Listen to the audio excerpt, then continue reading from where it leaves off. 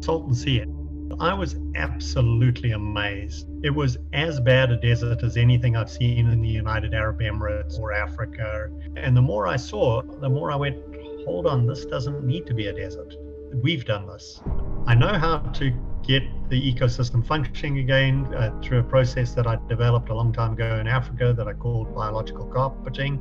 Biological carpet is quite simply a conglomeration of dung and urine from livestock in a thick enough mat that it holds the soil, protects the soil microorganisms from ultraviolet light, and holds moisture in the soil for seeds to germinate. In a nutshell, what I figured out was that the enemy was ultraviolet light. So we know UV light sterilizes and kills all the bacteria in our water. What do you think it's doing to our soil? The top millimeter of microbes is the most important millimeter. If it dies, then the second millimeter can't establish. So if we can't protect that top millimeter, nothing else can happen below. I really pushed the envelope of the knowledge. I did 13 years of experiments. And I went to Colorado and I tried it and I got the same result. And then I went to Canada and I got the same result. Then I went to Australia and I got the same result. So then I was like, okay, I've got it. I figured it out. Well, what Rodger was saying just all seemed ridiculous. The amount of grass you're going to grow and all this sort of stuff. And we just sort of said, well, what if even just a fraction of what he's saying is true?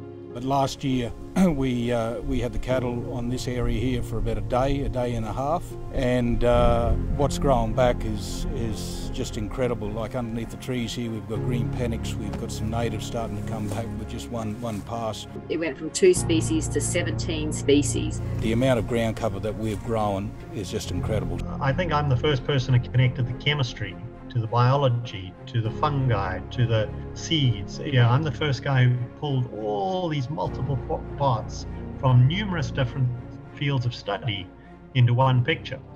The biological carpet has been through the intestine of a grazing animal, so it's full of fungi spores. Now, the fungi spores are the most important thing once we've protected it from ultraviolet light. Anyone, if you ask them, what conditions mushrooms need to grow, everyone will tell you warm, wet, and dark. Well, in the desert sand of the Salton Sea Imperial Valley area, where are you going to find warm, wet, and dark? Under the biological carpet.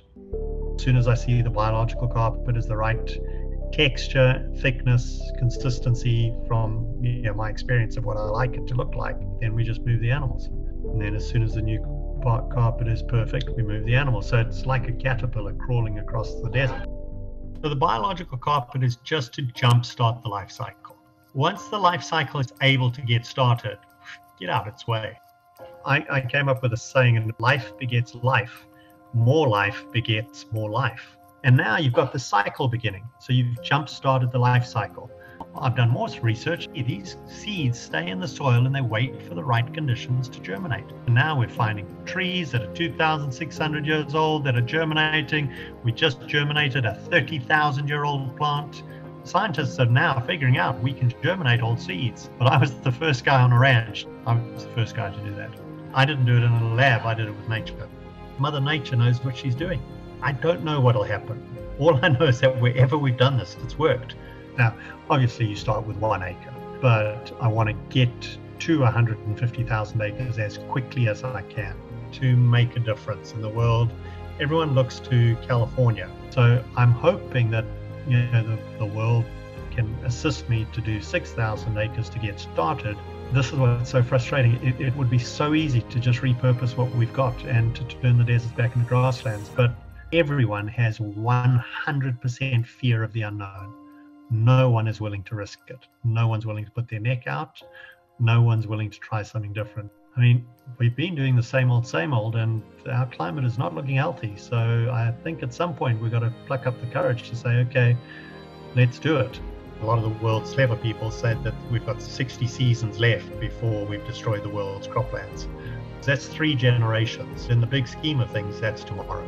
So there is a limited time opportunity to get the natural grasslands and ecosystem functioning again before the irrigated land dies.